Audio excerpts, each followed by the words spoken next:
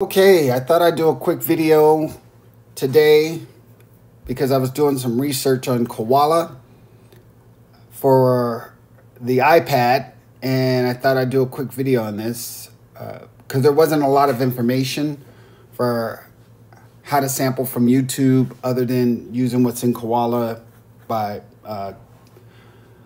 creating an on-screen video, and I didn't want to do it that way.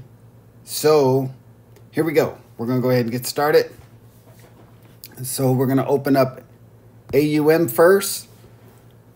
You're going to want to get that from the App Store if you don't already have it. Hit the plus sign, hit audio. For our source, we're going to use an audio unit extension called YouTube AU. You're going to want to download that from the App Store as well.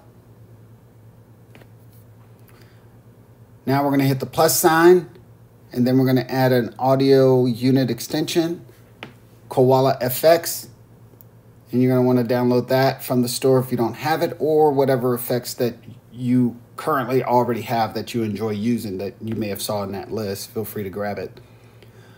Then we're going to double click that. It's going to give us the line, and it's going to give us another plus sign.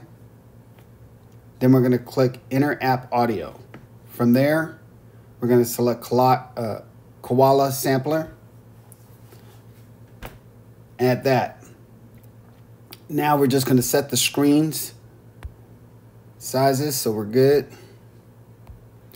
And Koala, when you first hit it, it always opens up large. What I do is delete it, close it out completely, and then I go to the taskbar on the iPad.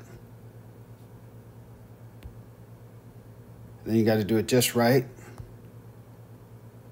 And then create a split screen so I get the smaller version of Koala that I want.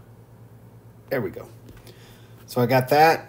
And then you're going to click the Koala icon in AUM so you can reload it. Reload. Now that we've reloaded it, we're going to go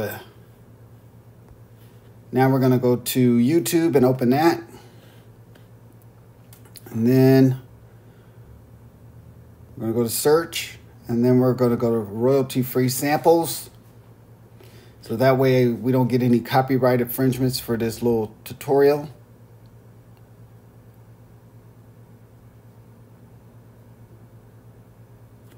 And then we're going to click this headphone icon in Koala so we can hear what we're doing.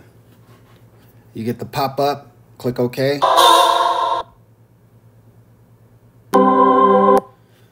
All right, so we got that. So now we're gonna hit play.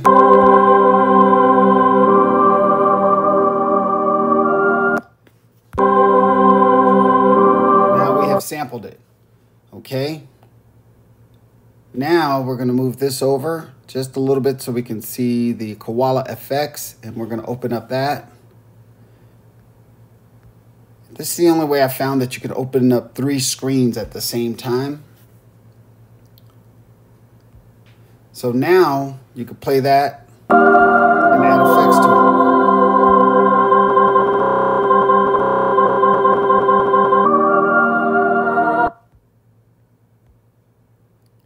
So you can add effects to your samples.